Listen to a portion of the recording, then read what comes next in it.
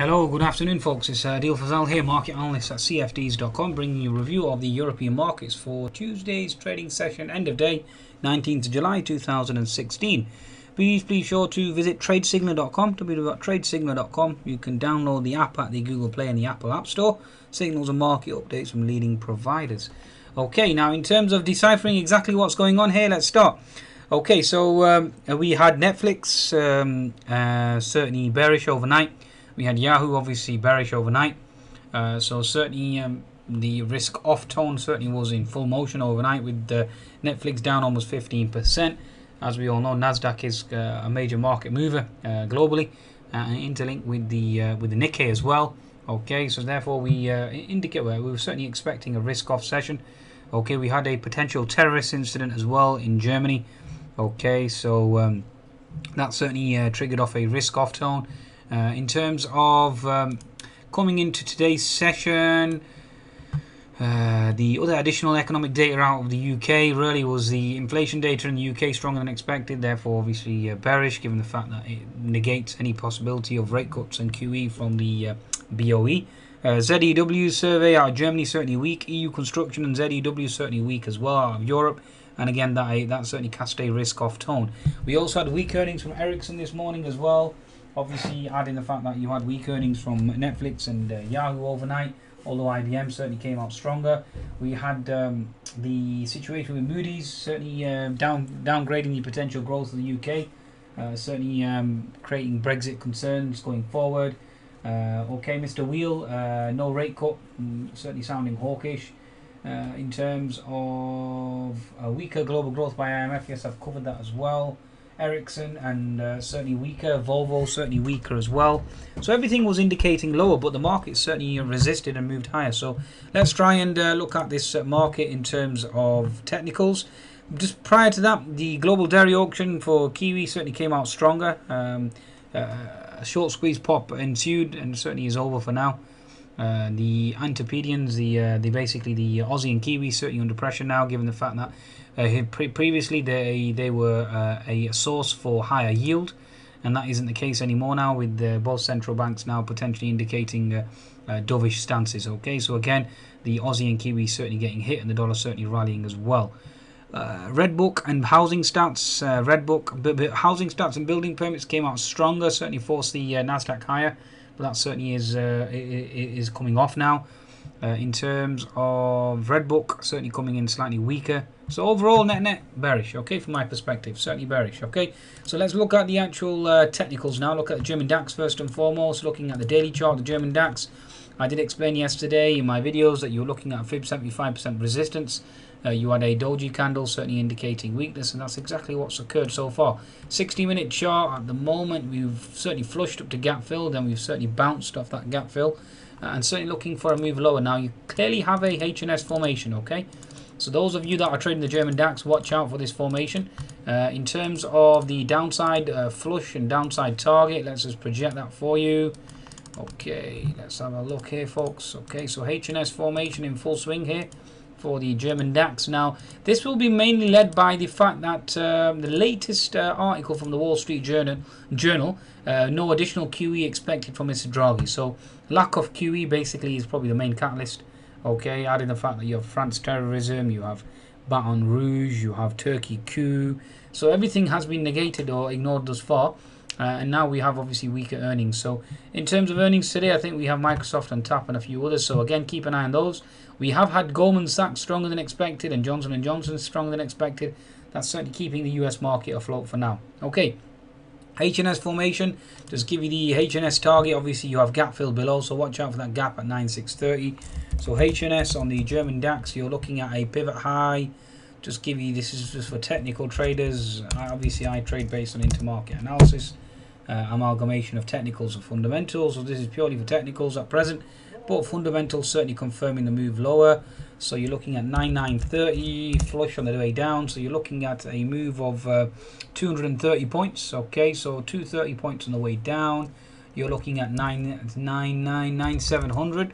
Okay, so you're looking at 9700 target with gap fill being 9630.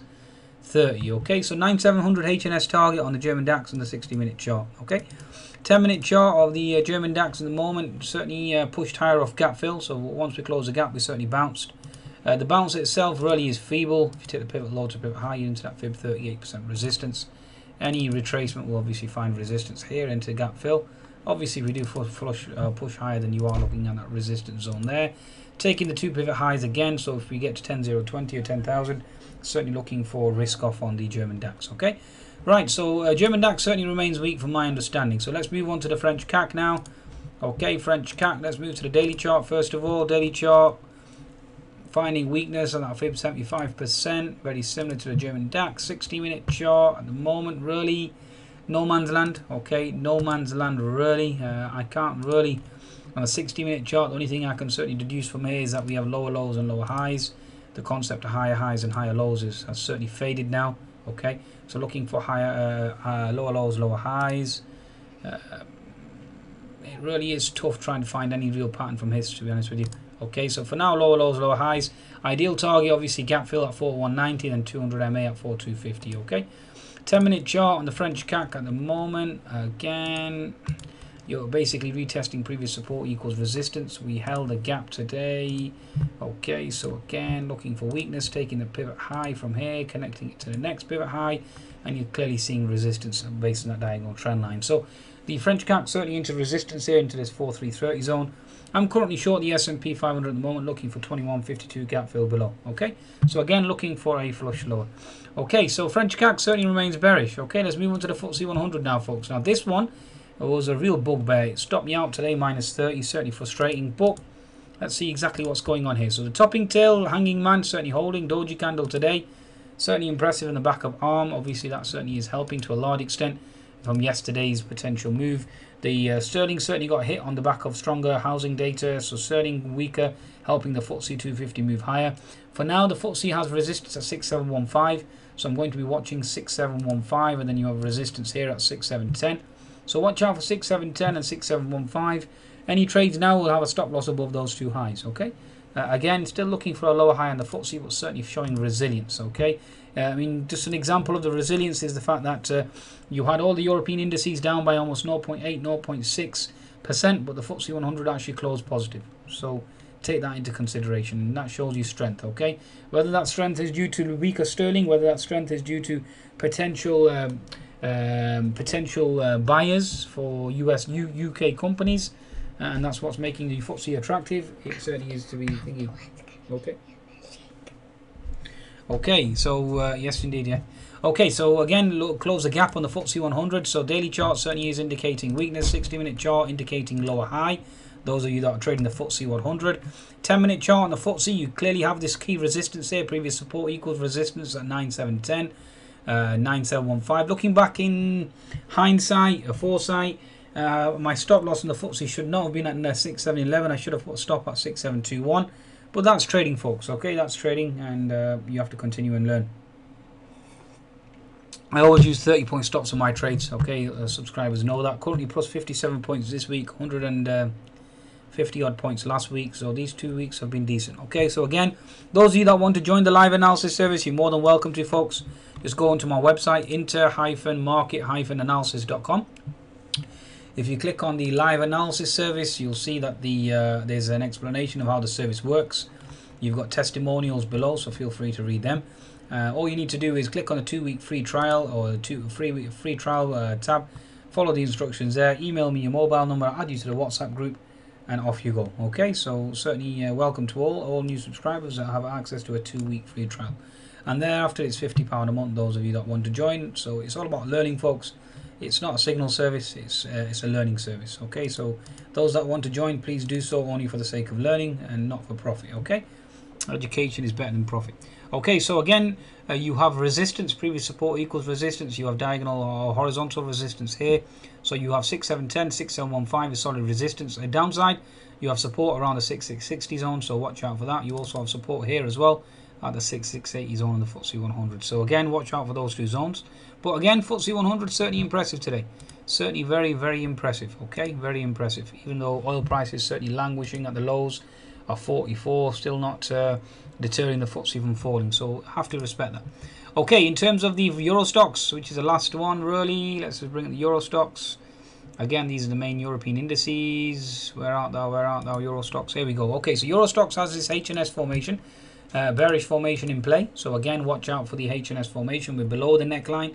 Okay, so if I just give you the actual H&S target, H&S equals your pivot high is 2982 minus your neckline, which is 2930. Let's just make it easy. 2980 minus 2930 equals a 50-point move, so you're looking at 2880. Okay, on the downside. So that's basically your downside target.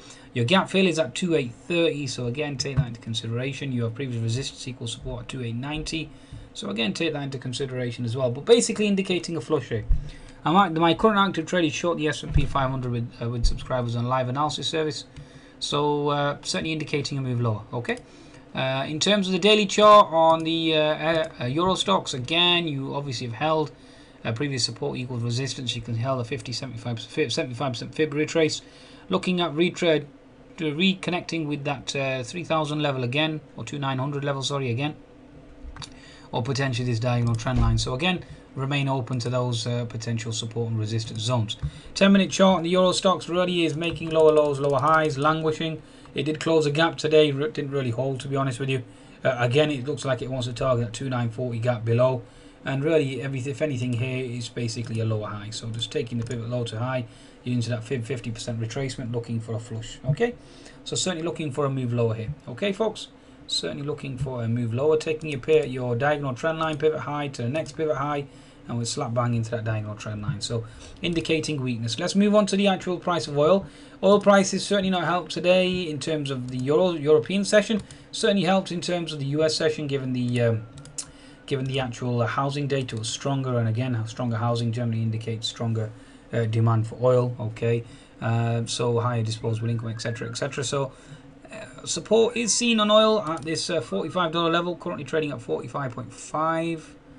Okay, at this very moment in time, so currently in that zone. Okay, daily chart at the moment, this support level is crucial, folks. If we fail and trade below this, then it certainly opens up the level for 42s, folks. Okay, so again, certainly some cause for concern. You do have an unfilled gap as well below, so bear that in mind. So that certainly is a possibility, but oil certainly isn't looking good at present. Okay, certainly isn't looking good at present.